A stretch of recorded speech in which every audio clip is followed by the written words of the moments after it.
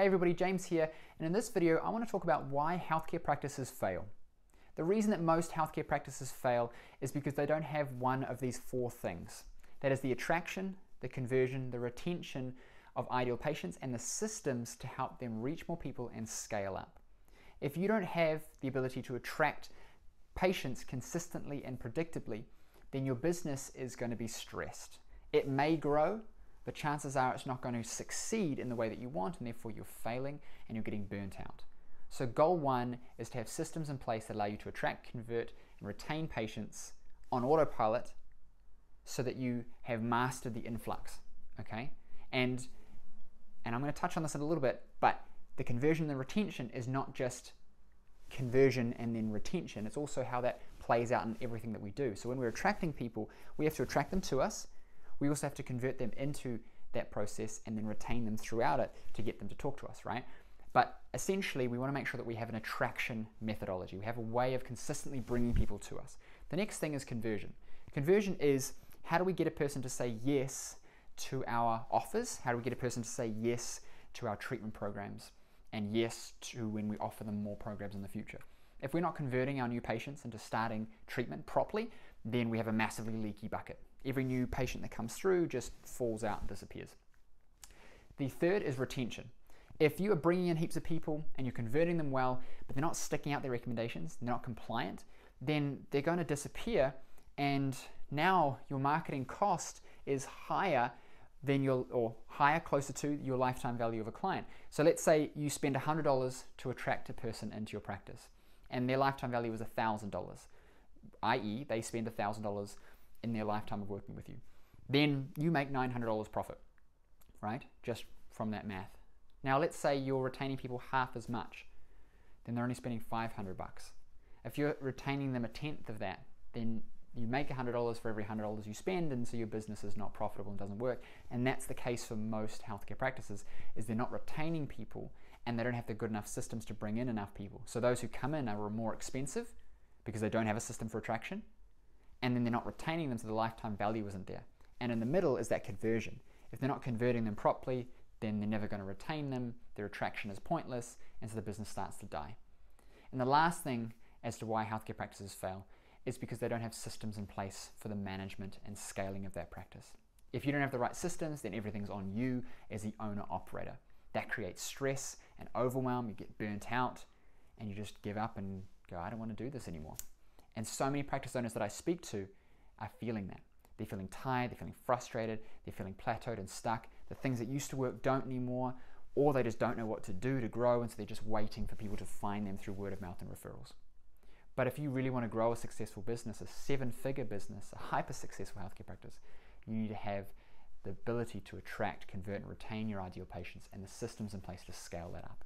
Some of those systems include staffing, contracts, booking systems, systems of standardized assessment, systems around standardized recommendations, treatment protocols, systems around getting associates or practitioners to scale your reach, your ability to see more people. You can't build a seven-figure practice on your own particularly easily unless you want to work all hours of the week. You need to having the ability to hire people, bring them in, and then it work. And so my client Deanne, for example, went from $10,000 per week in revenue to $28,000 per week. And that happened because she had conversion and retention. She had some of the systems, but what she didn't have was the ability to attract people, and she didn't have the ability to retain her associates because she didn't have systems in place to attract those people on autopilot. And so once she started working with me, we were able to scale that up. Within 6 weeks, her associate was starting to get booked up. Within 5 months, she had 4 associates, added $750,000 in revenue to her practice, was killing it, and she's been able to scale up ever since that. And she did it with an already successful business. What if you're running a business that's not successful? Imagine what kind of results you can get just from going from the ground to getting to 6 figures. My belief is that 6 figures is the mark where we start to have abundance. We have abundance of options, we have abundance of finances, we have an abundance of energy. And all of those things allow us to have more impact with our clients and have a better lifestyle, which is why the 3 tenets of the Practice Mastery program is income, impact, and lifestyle. We have to balance all 3 so that you're serving people, serving yourself, and having the lifestyle you deserve, and having the things that you want and the ability to do the things that you want to do. And that comes from that attraction, conversion, retention, and systems. And I keep saying it because it's so important. If your business is failing, if your healthcare practice is failing, or is not achieving success in the way that you want, which is a failure, then it comes down to one of those 4 things, or more than one of those 4 things, is not working inside your practice. And if you want to find out how you can optimize those things, if you want to find out what is and isn't working, if you just want to learn some stuff so you can have more of a successful practice, then I want you to check out the link that I'll put around this video.